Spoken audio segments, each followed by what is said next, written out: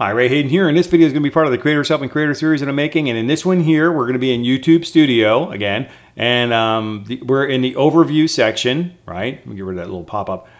We are in the overview section where we got to watch that, and all these things look great. Like, look at the subscribers. Wow, man, 1.9 thousand in the last 28 days. That's great, but this is my lifetime view. And I don't have 1.9 thousand subscribers that I know of. I have like 1,872. So they round up for this particular view, and that's great. But hopefully there's going to be some insight here to a couple of different features about YouTube. And for newer channels, some hope, a little bright light at the end of the tunnel kind of thing. That's what I want to talk about here, some motivational kind of stuff. Let's talk about it. I started my channel back in 8 December 2006, which apparently was a Friday, right? It was a Friday, and I started my channel. I didn't upload my first video. Let's get into that. I didn't upload my first video until April 11th, 2010. So 11 April 2010, I uploaded a video that had nothing to do with YouTube. It was for a public hearing about traffic congestion, really is what it was all about. And that day I was shooting this video. There were like 3 other camera crews out there shooting that video. It was hilarious. So anyways, that was all about. The second one, Squirrel Shares a Snack. This is the kind of video that you might see on YouTube, right? You know, cute animal video. And it's short. It's 1 minute and 18 seconds. It's an adorable video. The next couple of videos, 18 seconds, 20 seconds. Again, friends and family kind of thing. You know, something you might put on Facebook or something like that. And I probably did. All right. Then in this one here is a 6-minute video in 2014. All right. So here we go. 2010, I upload a video that had nothing to do with YouTube whatsoever. The second video I uploaded was a kind of a YouTube-ish video, but it was just, you know, over a year later, right? And then a couple of years later, I uploaded a couple of family videos.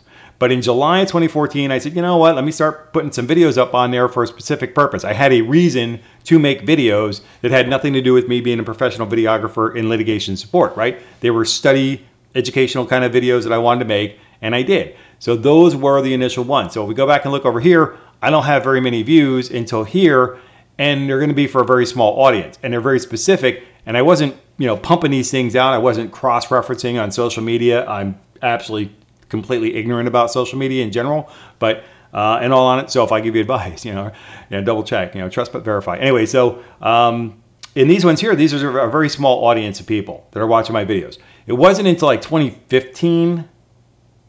Where is it? 2015. I started making actual videos that I intended more people to see. And in 2017, I noticed that I started getting a little bit of an increase here, right? So I told my wife, I was like, you know, I'm starting to get people watching my videos. People are starting to watch my videos. Either it's accidental or what, I don't know. But I think I need to make more videos for YouTube, actually specifically for YouTube. Now, I was still in law school at the time, but in 2017, I graduated in 2018. But during 2017, in my last year of law school, I was like, I need to make videos specifically for YouTube rather than that, because I have people watching and I think that I can get more. And I started making some money. Let's talk about the money. And it's not big money, but it's little money, right? So back here in 2015, I started making a penny, right? Big money, I mean retirement funds here, right? And then there's a couple of spikes, right? Above this 9+ there's like 3 of these little spikes up there. And then in front of this play button thing here, there's another spike or 2 right there. One of these I can lock in on. There we go. That should come up with a number here. It's $23.50. Hopefully it'll come up. And there we go. $23.54. What this is a donation that somebody made to the cause. Now, way back in the day, after I got monetized, YouTube had this program where we could install this little button right over here on our homepage, and people could make a donation to the cause. They go to your channel, they like what they see, they want to see you succeed, they make a donation to your cause, right? And it could have been, you know, pretty good money, and they could have made donations every single day if they wanted to, however they wanted to do it. And people made donations to the cause. It was fantastic. But they weren't from YouTube. These are people that were going out to my my website, and they saw these educational materials that I had. And if somebody thought that, hey, this is worth it, this is a great thing, they would make a donation to the cause. But I also set up a PayPal situation on my website where I basically created a donate button. That is before the PayPal Me thing. So PayPal Me came out later. That profile, the PayPal Me profile, came out later, and that's why I strongly suggest that you use a PayPal Me thing, because if you weren't around back in, you know, 2016, if you weren't on YouTube in 2016, or maybe you just didn't know, or you were just brand new and you didn't know about that thing, YouTube, let's go look at it. Let's find this thing. It's right here. It's support the Ray Hayden channel, right? And this thing here has statistics. This is funny. Let's go see if we can open a new tab. We can. Let's do that. This thing here has statistics on it. All right. And there's that button. There's that. See where I'm going to put my mouse over this thing. It's going to turn gray. There's a little red button underneath where my finger is. When I move the hand off of this screen right here, look at that. That little red button is a way for people, they hit that button, they make a donation to the cause, right? Now this thing here says in the last 28 days, somebody watched this thing. That's hilarious. Since lifetime, this thing here has 558 views. Now this is the normal kind of thing that you would see is, you know, it kind of spikes and then fades out over time. But I made 38 cents on asking for money, right? That's what that is. Picked up 3 subscribers. Right, got 558 views and 261 watch time minutes. It's a 42-second video. All right, we got 261 minutes, you know, and 558 views. So, you know, so this thing here has statistics, made some money, picked up some subscribers. So this video stays on my channel forever because it made statistics, but it was an option that YouTube had a while ago to allow us to ask people for donations, right? They took that away, and the new version of this thing, as far as I can tell, is called memberships. People don't have to click a button, make a donation to cause. They can make a they can join your channel as a member, and they can make a continuing donation to your cause, like a subscription. It could be, I don't know how much the amounts are, but I don't have 100,000 subscribers, so I don't qualify anyway. And then with the monetization thing, I was monetized for a couple of years before 4K 1K hit. So you know that I'm pretty hyper ticked off about the 4K 1K thing, and it's flatly stupid the way they did it.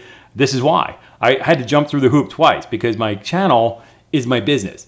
Ray Hayden is a business. It's a person, me, and it's a business, the business. Ray Hayden doing business as, right? And it's on the front of all my videos, doing business as video 1. So here's the deal. I was monetized for a number of years, and then they just cut us off.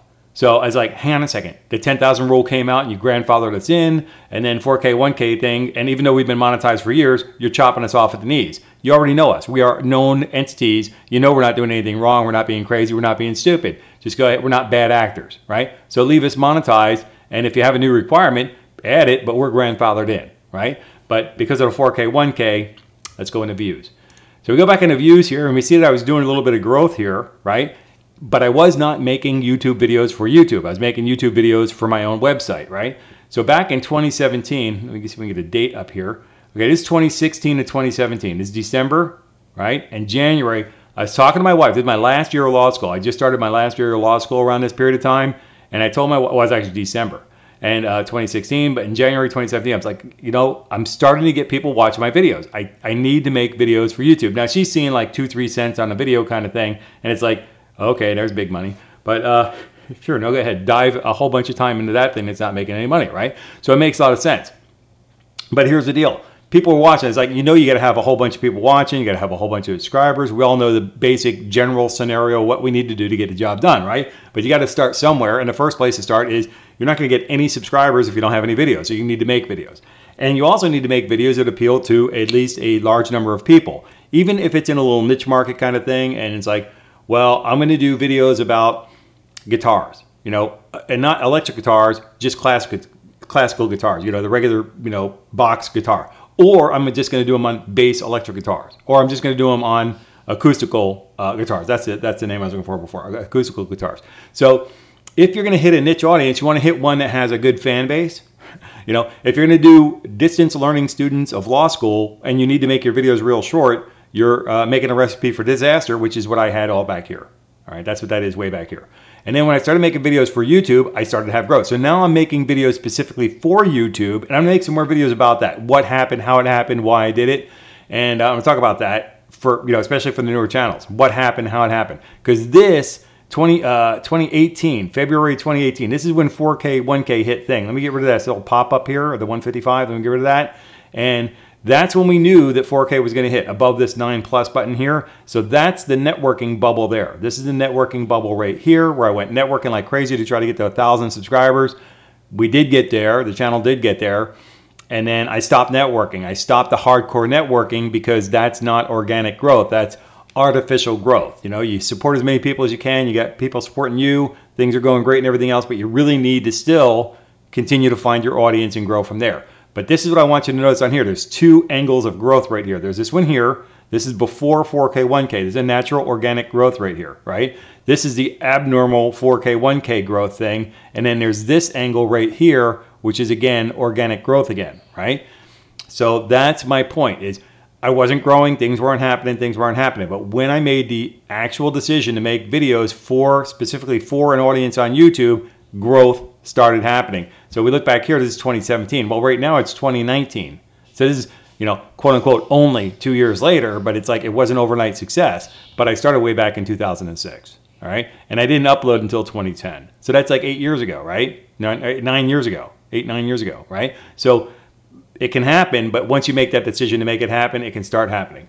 Let me see here. We talked about the money part of it, subscriber part of it. Here it is. There's the 4K, 1K bubble. That's me hardcore networking to get the job done. We got to 1,000 subscribers to get the job done. And then you'll see that the growth rate of subscribers was really minimal forever because I never asked anybody to subscribe, right? We have to ask people to subscribe. We actually pause. By the way, if you haven't already, please hit the subscribe button.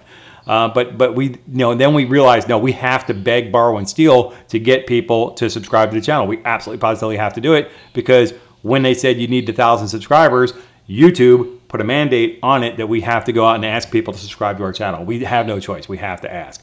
And then we have, there's an artificial 49 or something like that in here, 29, and then there's like a loss of 49, right? So that's some kind of spamming, dirty, rotten scoundrels right there. They came in, YouTube took care of them, right? But it had nothing to do with me because I was no longer networking. This had nothing to do with me. This is hardcore networking with me, legally, morally, and ethically. This is some spammer, scammer, dirty, rotten scoundrel over here, and that's what caused this drop down here.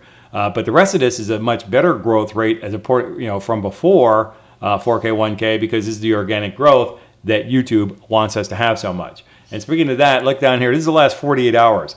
I want to talk about this 1,040. Now, these are views in the last 48 hours. My channel, typically, as of late, okay, more recently, I started noticing changes in December of 2018, and now it's 2019. And I noticed that my channel was at 500 to 600 views in the last 48 hours. So this number is a very important one for me to watch. Just a quick glance, doesn't take long, and I see what this number is right here. Right, just takes a second to see what that number is because it had been hovering between 500 and 600. But then now, lately, it's been hovering over 1,000 in the last 48 hours, and that's fantastic. And going forward, I'd like to see 2,000, 3,000, 4,000, 5,000. Right, it'd be great. And there's some other statistics I'm looking at that I'll share with you as I notice them going down the road. But I want to share these parts of it with you, like views, watch time we can look at too. Even though it's not tracked way back here, it doesn't matter because I didn't start making active YouTube videos until 2017 anyway, right?